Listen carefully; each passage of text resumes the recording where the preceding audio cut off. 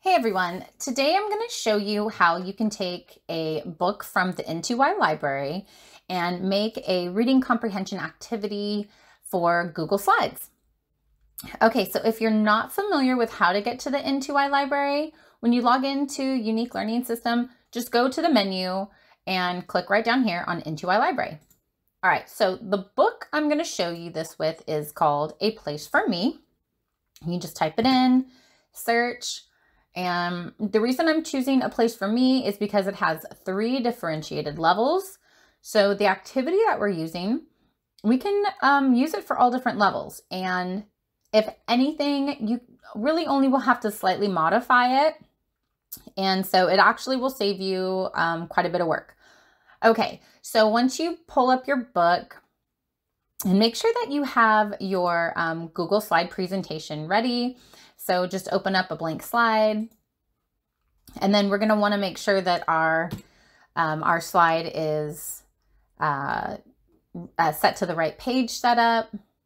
So we're going to scroll down to page setup. And we're going to change that to custom settings at 11 by 8.5. Okay. And then your title, A Place for Me. And I'm going to put -C because this is level C. And then you can always come up here. This is something that I might not have shown in the past, or maybe I have. I'm actually a huge fan of this. This is for organizing. And in fact, I need to do a tutorial on this. I keep saying I'm going to do it. Right over here, click this. This is your filing cabinet. So here I have my Google Classroom. I'm going to make a folder called N2y tutorials. And then I'm going to come over here, maybe be a little more precise, ELA. And that's good for now. Move here. So now when I want to find this, it will be in N2y tutorials, ELA. For me, that's where this is going. For you, unless you're doing a tutorial with this, you can put it in wherever you want. But this is a great way to start organizing before you complete your activity. Just awesome idea. It saved me from having a hot mess in my Google folders. Okay, so moving on. A Place for Me. This is ready to go. All right, so let's pull up this book. So here it is. I'm downloading this book. You can do it either in iDoc or PDF. I'm going to go ahead and do PDF today. And we want to be able to see the whole book. If you click to expand it to whole page, it'll be perfect. Now you're going to use your clipping tool to take a picture of this, more or less, make a PNG. Or the snipping tool. I recommend to put your snipping tool down here in your toolbar, so it's always accessible. Now you can choose whether you want to keep the copyright, or if you just want to have the title and the author, if you want to have the level, whatever you want, do that. So I always have this thing up and running, so I'm just gonna click Control N for new, and I am going to snip right here, get the author and the title. All right. And then Control C, as in cat, to copy it. Okay, so I'm going to come back over here. Now let's say that I want a border for this. I'm going to change my background to blue. And I'm actually going to duplicate the slide. Now you can duplicate it like that. Let me paste this here. All right, but I'm going to come back over here and I'm going to hit Control C to copy and Control V to paste, because I'm going to have multiple slides and I want them all to be blue. You don't have to do this. You can have it whatever color you want, or not have a color. All right, so I'm going to put this, make sure this is centered, and you can use your guiding lines. Stretch it out or leave it, however you want to do it. Okay, so there is my picture. Again, you can take a larger picture of it so it maybe is even. Your choice though, it doesn't matter, whatever works for you. Okay, now you don't want this to be moved. So what you want to make sure that you do is download this as a PNG. And right here, you'll see I clicked in between here. Sometimes it's hard to do that. You might want to switch to this view. It's so much easier to click in between. You get more space. But when you do that, you're going to click Control M as in mom, or you can even just go up to slide and click new slide. I don't like clicking buttons. I like to press buttons. All right, so then you can go back to this view. And then you're going to delete this stuff. And you need this slide because you're going to download this one as a PNG. And you need to do that because it will make it so that you have this slide, but things don't move around. All right, so once you are ready for that, you've downloaded it, it's right here. We're going to change this background to a new image, which is the one you just downloaded. Okay, why are we not? There we go. You're going to drag and drop, and it is done. Now, 2 things to think about. If you think at all that you might want to change this, maybe you decide, actually, I don't like having a thicker edge over here and it being thinner here. I might want to change that. Then do not delete this slide yet. If you are satisfied and fine with it being like this, go ahead and delete this. But if you think you might want to change it, leave it, because you'll see now we cannot delete this. Can't move it. All right. So if you're fine with it, get rid of that slide. Now you've got this. Okay, so then the next step is we need to start making some questions for this. I've already put this book either into my students' student view so that they can read this book, or I've downloaded it as a PDF and attached it into my Google Classroom and assigned it as reading. Or you can actually put this as a Google slide. And like I did with this, maybe what you've done is you've actually taken whole pictures of the entire book and put that into Google Slides and had the students read it there. Maybe you decided to record your own voice reading the whole story for them. You can do that too. You can have a 2-part lesson. Maybe the first activity in your Google Slides assignment is you just reading the story, in which case you would actually take you would snip the entire page. But of course, see how I don't go outside the edge? Because if I did, it would cut the picture. See, here you have the whole picture. Otherwise, it would go, you'd get this whole gray image, and you don't want to do that. So either way you want to assign the book, you're going to be making questions. Okay, so let's look at the first page. My house, job, and community. These are places for me.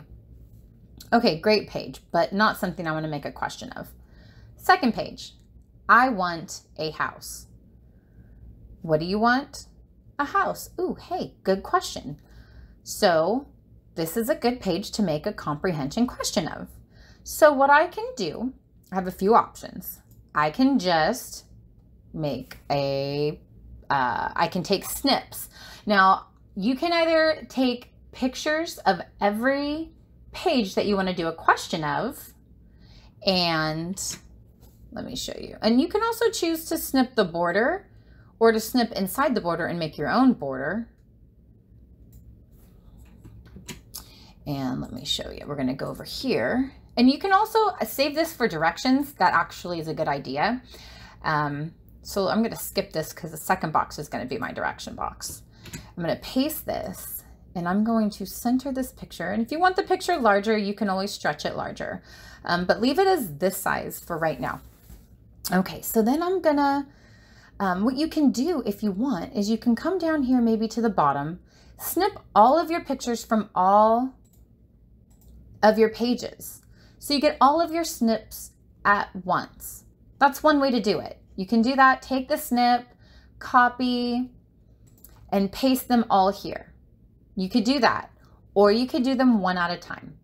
Whatever works for you. But for today, I'm just going to show you how to do the first page because this does take time, and I don't want you to have to sit here for a tutorial to do a complete, the whole thing, because you don't need to watch me do the entire thing. I'm just going to do the first page, and then I'll show you one that is complete. Okay, So here we go. Let's do a question. All right, so I'm going to take this text box here and get my font. I like to, all right, let's just do Robo. Oh, Comfortata. All right, and I'm going to put it at font 30 and I'm going to go bold here. Okay, so maybe I'm going to, this is just straight comprehension. So what do I want? And I'm going to put a line. Now, I'm going to move this down just a little bit. I'm going to need some space. I'm going to come over here to the line tool and I'm going to draw a line. And then I'm going to make that line thick so they see where the line is. I don't want it gray, I want it black. There we go. And if you want these words larger, of course, we can change the font, move over the line. In fact, I think that font, I think the font is gray as well. Is it black? No, it is black. Okay, so now I need to give them options. Now, what you can use and what I've used before is symbol sticks. Symbol sticks is great because those are the types of pictures that are in your book. So go to symbol sticks and make a board in symbol sticks. I would need to give you an entire tutorial on how to use symbol sticks if you're not sure how to use symbol sticks. But if you're checking out my channel, which you are because you're here, there is an actual tutorial on symbol sticks. So go check it out if you need to know how to do it. Now, I have already, just for time's sake, I've actually clipped some pictures and saved them. So I'm going to actually open those up right now. And I'm going to just take a PNG of those and put them here into, okay. Let's see, where am I at? Into our book. All right, so here is our option. What do I want? Is it a dog? What's another option? Let's try a video game.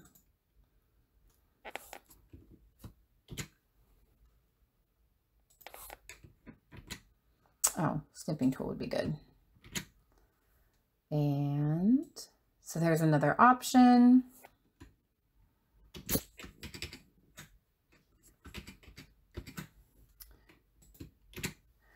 Okay, and then I'm going to shrink this guy down to this one.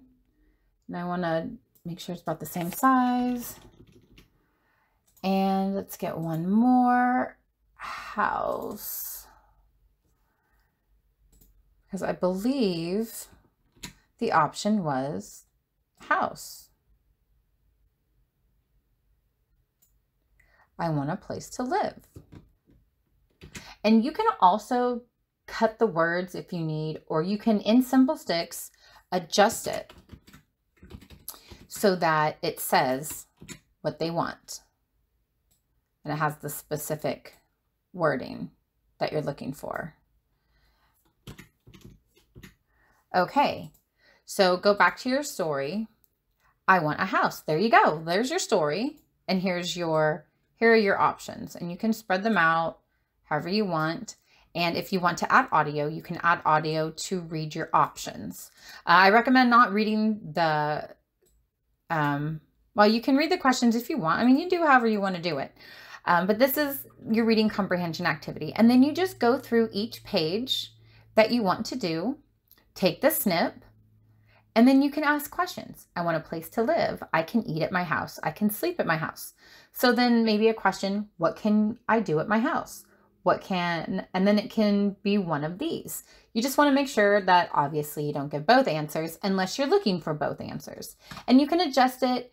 If you're doing level A, maybe you just have that one answer so that it's an errorless learning. Okay, so then let me show you what one looks like already. That is just, that only has, it's already pulled up. Let's see, where is this at? I already have one. Let me show you.